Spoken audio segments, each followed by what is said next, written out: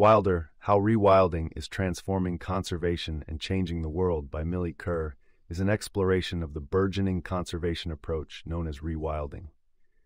Rewilding, at its core, is about restoring ecosystems to a natural state, often by reintroducing keystone species that have been lost and allowing nature to manage itself with minimal human intervention.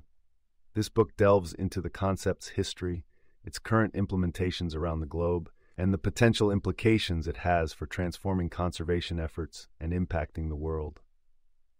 Kerr starts by examining the origins of rewilding, which can be traced back to the recognition that many ecosystems across the globe have been dramatically modified or damaged by human activities. Traditional conservation methods have often focused on protecting specific species or managing habitats in a way that requires continual human intervention. Rewilding challenges this approach by advocating for the restoration of ecosystem processes and the dynamic relationships between species, including predators and prey, plants and pollinators. The author discusses the key tenets of rewilding. One of the primary tenets is the reintroduction of apex predators or keystone species to ecosystems where they have been extirpated. These species play critical roles in maintaining the structure and health of their environments. By bringing them back, it is believed that ecosystems can become more resilient and self-sustaining. Another tenet is providing connected landscapes, or corridors, which allow animals to move between habitats, facilitating gene flow and preventing inbreeding. Throughout the book, Kerr presents a variety of case studies from around the world where rewilding projects are in action or being considered. She takes readers to European landscapes where large carnivores like wolves and lynxes are being reintroduced to help control deer populations and regenerate forests.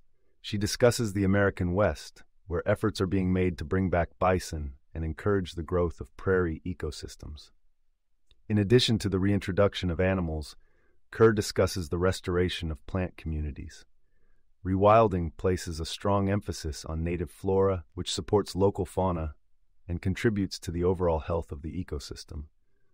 Oftentimes, these efforts involve removing invasive species that have choked out indigenous plants and disrupted the natural balance. Another significant aspect that Kerr touches upon is the role of humans in rewilding projects. While the aim is to let nature manage itself, there is an acknowledgement that human actions have caused the initial imbalances, and therefore, humans have a responsibility to assist in the recovery process. She also acknowledges the complexities that arise when rewilding initiatives occur near human settlements, including the challenges posed by animals such as predators coming into closer contact with people and their livelihoods. Kerr delves into the scientific principles that underlie rewilding, such as trophic cascades, the idea that the presence or absence of top predators can have a ripple effect throughout the food chain, influencing the biodiversity and structure of ecosystems. She demonstrates how rewilding efforts can stabilize and enhance these cascades, promoting biodiversity and ecosystem health. One crucial point that Kerr makes is the potential for rewilding to combat the ongoing biodiversity crisis and provide a way forward in an era of rapid climate change. She explains that intact and functioning ecosystems are more resilient to the impacts of climate change and can even help sequester carbon dioxide, thus serving as natural climate solutions. Kerr also highlights the socio-economic benefits that can come from rewilding. Ecotourism is one such benefit, where people travel to see rewilded landscapes and the species within them, providing new revenue for local communities and creating an economic incentive to support conservation efforts. Moreover, she discusses how healthy ecosystems provide services, such as clean water and air, which offer direct and tangible benefits to people. The book does not shy away from the controversies and criticisms of rewilding.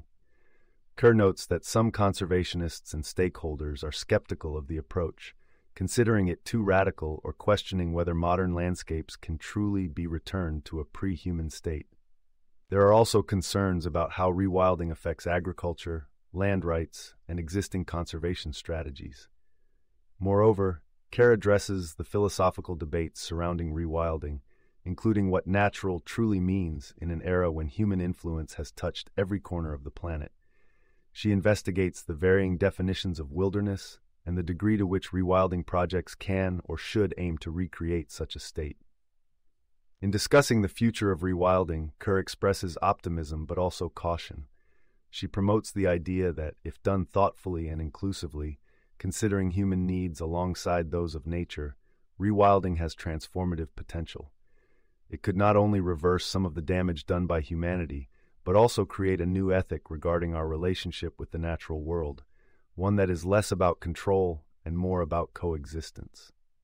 She acknowledges that there are substantial challenges to implementing rewilding on a scale necessary to affect global change.